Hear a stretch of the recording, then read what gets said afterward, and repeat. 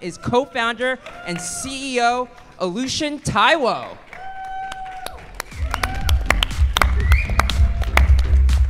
Hi, my name is Oluseun Taiwo, founder and CEO of Solideon. We're building autonomous deployable factories and built entire aerospace products like aircraft and rockets at the speed of software.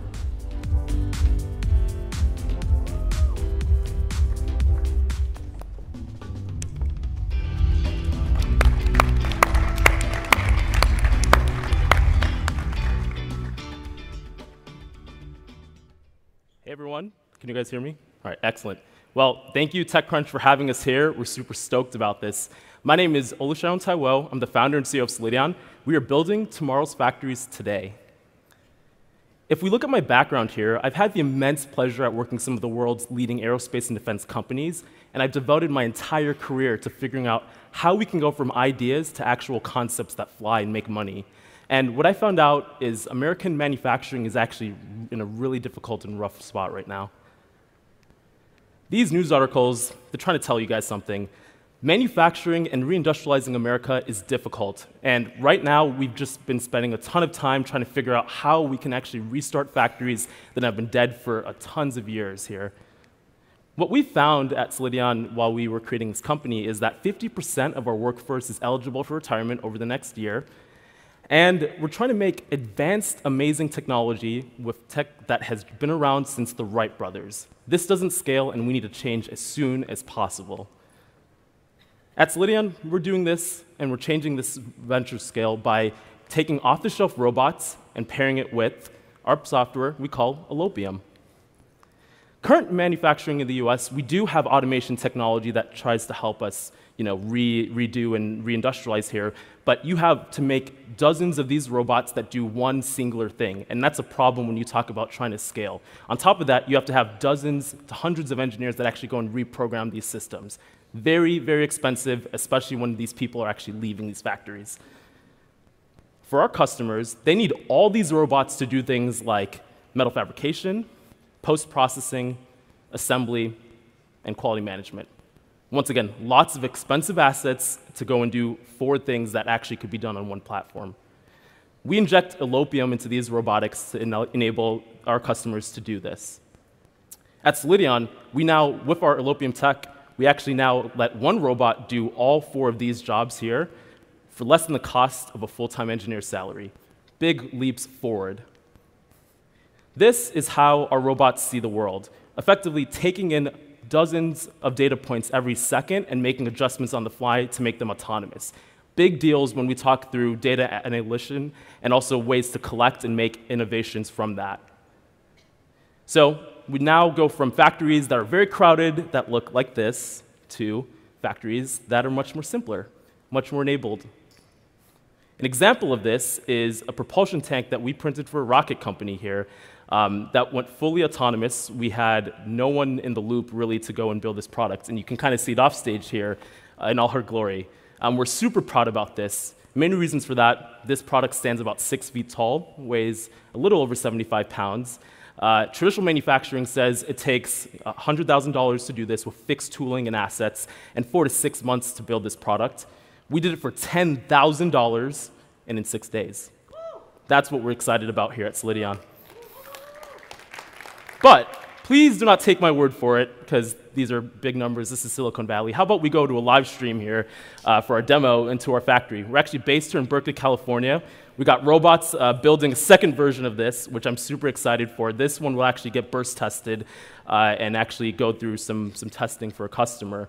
What's really exciting about this process is the fact that we can build things that are about 10 feet in diameter by 10 feet tall. So pretty much your minivan and a little bit more than that. We're also really excited the fact that you can see, how many people do you guys see in the shot here? There's literally no one here except the guy taking our video, and we're super excited about that. And so as we finish up some of the metal fabrication here, we actually have that robot on the slide there that's able to go and do more scanning and get those data points that we like. Now, we're focused on taking this innovation in 3 distinct areas: in the aerospace, defense, and maritime industry. These are places that have generational lead times items for parts, and we need those innovations to change and do it today. And so at Solideon, we are targeting the autonomous aerospace and defense markets. What's exciting about that is we have $500K in projected revenue for the end of the year this year, which is super exciting. A 2-year-old startup should not have this traction, but that just tells you the state of American manufacturing. And as we scale from R&D contracts into actual production, we are looking at $5 million in projected revenue next year across those same customers plus a little more. Once again, big leaps forward from a small company. Our vision is to take manufacturing on this planet and be able to take the things that we've learned and take it to space eventually. This is how we actually get to being a multi-tiered, multi-planetary species. Rockets are cool. We need manufacturing to take us there.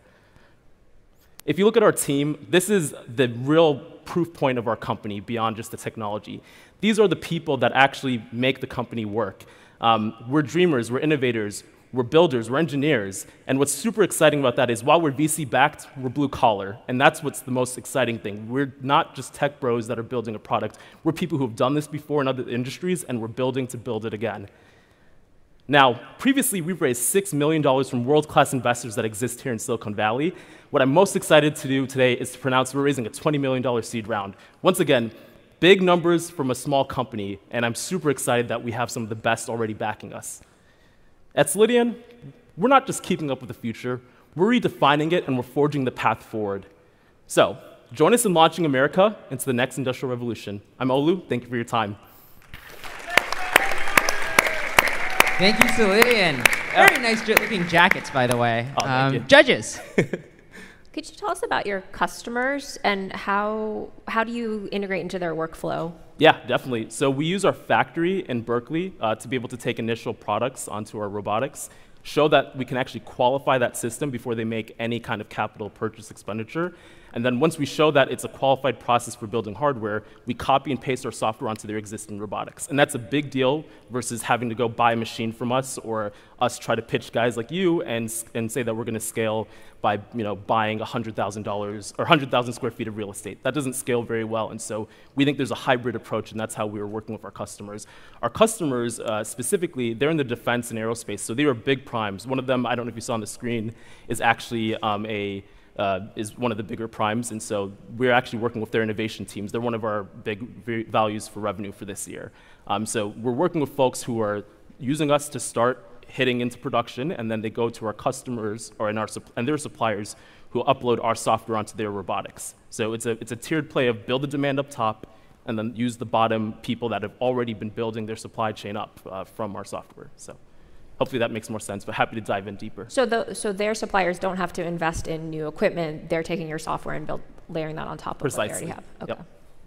What level of complexity can you handle today, and kind of how do you view that kind of progressing? Yeah, definitely. Yeah, a very good question. Right now, we can build things bigger than your minivan, and so maybe even twice as big as that tank. And we have basic assembly capabilities. Where we will be in about a year is going from raw material to final product through the factory. We're sprinting towards that, and between that, there's some milestones that we have with our investors to be able to show that on smaller products, things like autonomous submarines and such like that. But you'll see some more news from us on that. And just a quick clarity question. In terms of that cost reduction, is that primarily labor-based, or is it also like materials or time? Time, I guess. Both, and I'm glad that you know that. But basically, labor, we can actually have one engineer run 3 of these cells that we've just saw on our live stream demo. So that's the first bit of that. The second bit of that is our raw materials, our input is actually welding wire, which is a very understood industry, right? That's existed for hundreds of years, and now you're able to take that into what we're doing for the metal fabrication. That's a huge cost reduction for us. So it's a combination of using simple materials that are available on the market anywhere in the world that people already use, and reducing the number of people that actually have to go and program robots to almost none at this point. We want a 14-year-old boy to basically be able to walk into a factory and build giant metal Lego blocks. Except not actually have a child work in a factory. Let us be clear. We're not hiring 14-year-olds. So. And what was the key technical unlock to make your software work across different robotic platforms and different arms? Probably not the most Silicon Valley answer, but we were really unsatisfied when we started the company to find solutions that actually program industrial robotic arms. So we just did the work. So it was a combination of raising money. The first year of the business was painfully trying to figure out how to get that to work. Companies such as Relativity and others, they've gone through this path as well. They took other areas into it, but we really put a defined moment on, we're in the Bay Area, we're by some of the best software talent in the world, we need to use that to build this company, and that's what we did. And maybe walk us through, you kind of touched on this a bit, walk us through the product roadmap over the coming years, particularly as it maps to the different verticals that you want to address. Yeah, definitely. So we do a lot of materials development that enables us to unlock the 3 verticals that we talked about. The way that we're going from it is, first of all, can we metal fabricate things? We've shown that proof of concept here. Assembly is the next biggest piece because that allows us to integrate into our customers' hardware. And so what I'm hoping for is if I ever get a chance to come back to TechCrunch, next time it's a fully integrated rocket that you guys would be able to see. But things like that, that's where the roadmap gets in towards. And so the company takes a dual path at that point, one in which we focus and hunker down on building the best software product that we possibly can. And the second piece of that is then taking what we know and actually start to apply it to products that are fully designed and built for this system and being able to work with our customers to commercialize that. It's a very lucrative way to scale the business over time. So to do that, you would then have your customers designing specifically for your production processes. So what is that? What do you need? What do you need to build for them then? I'm glad you asked, and that's what's super exciting about what we're doing. Those data points that you saw on how we talked about the robots see the world, that's the data points that you need to be able to feed back into an AI to be able to tell you how to effectively design products. So we're already collecting this data. That's the whole point and why a software integration play is the smartest path for us as a manufacturing business. So you'll give them a new design software, or you'll plug into what they already have? Yeah, we'll plug it. Well, it's a matter of both, right? It's taking those data points and being able to plug it into a design software that we build as suggestions. But our customers can also take those design points as well too. The data that they really care about is how do we get this to be a repeatable process. What we care about is how do we get this to be a repeatable process for new products and emerging tech lines, so we can de-risk manufacturing.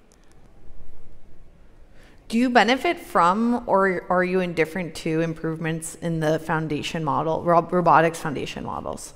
Well, do you actually mind expanding on that piece? Yeah, so there's a number of teams I think right now that are building the foundational model for robotics, physical intelligence. There's a number of one of these that are in the news, and I'm wondering, is that model improvement something that you can benefit off of and build on top of, or are you kind of adjacent to that in parallel to those improvements? We built a modular, flexible system to do just that, and that's, once again, I think that's our secret sauce on traction, is we're not trying to overcomplicate it if we don't have to. Got it. Okay, give it up for Solideon. Well done.